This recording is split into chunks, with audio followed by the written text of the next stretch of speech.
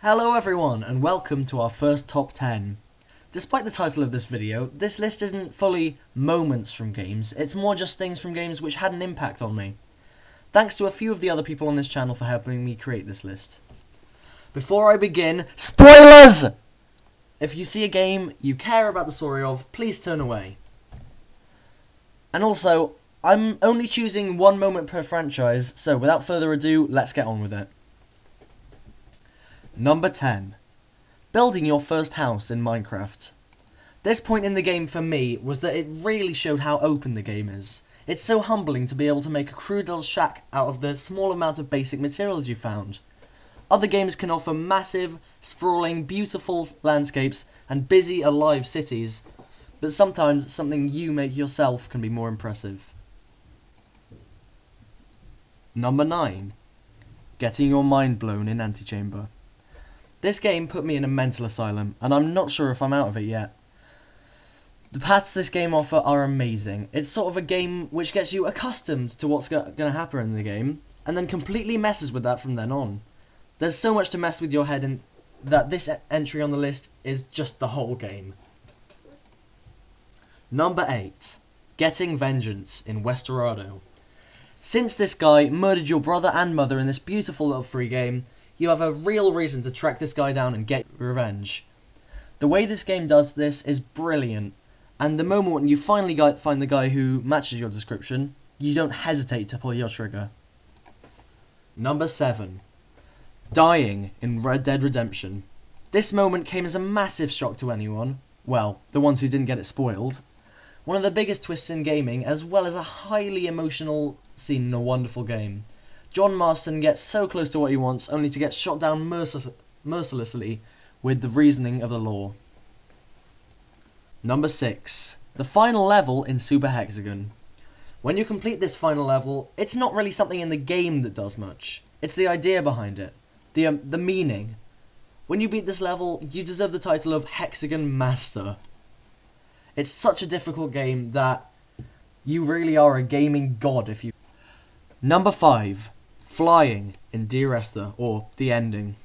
At the end of this short, critically acclaimed experience, as you finally get to the objective that you've seen the whole time, the aerial, and you start climbing it, as the emotional music plays, your character jumps off the aerial, falling slowly, and then suddenly the camera pulls up, and you fly across this island. I'm not sure what it means, but I'm not sure if your character dies, and the flying is just a metaphor, or if what you see actually happens. But what I do know is that this is a perfect ending to an amazing game. Number 4. Wheatley going crazy in Portal 2. The character that has guided you through the game up to this point, and has given you some comic relief along with GLaDOS, in this otherwise dark game, suddenly goes mad with power as he gets control of the facility. This twist is something that not even the voice actor Stephen Merchant expected. As your friend becomes the foe and you are forced to work with your rival, this game's story just gets better and better. Number 3.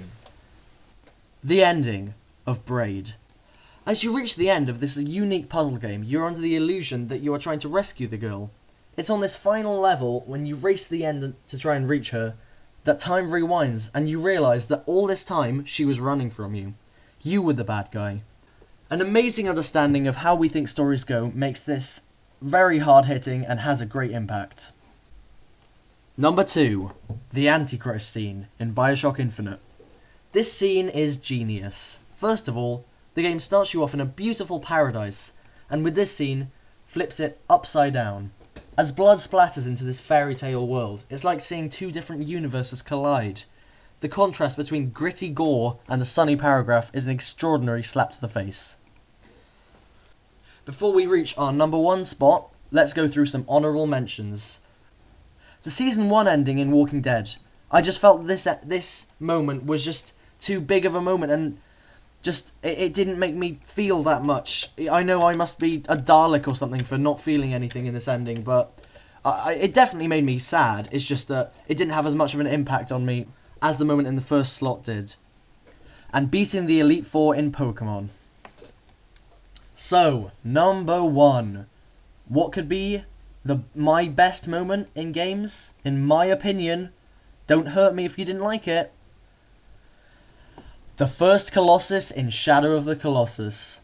I love this game. I remember the first time I played. You get into the wonderful looking game and get a long cutscene explaining the plot. Then you're given the task of defeating the 16 Colossi. It's not until you go into battle with Valus, Colossus number 1, that you understand what it is you're up against. A towering figure which would seem impossible to fight, and there's no tutorial level here. The game pits you against a monster and goes, okay, now go. This is something I've never seen done in gaming, the scale of the Colossus, but I sure would like to. That's why the first Colossus is my all-time favourite gaming moment. So, I hope you enjoyed this first top 10. If you disagreed with anything on this list, please be nice, they were just my opinions. I would love to see your feedback in the comments. Now I'm interested to know what your favourite gaming moments are. Do you agree with any of mine? Do you think one should be higher or lower down? Let me know in the comments section. So, remember to like this video if you like it, dislike it if you didn't, and subscribe if you felt we really liked it. Thanks for watching everyone, I'll see you next time.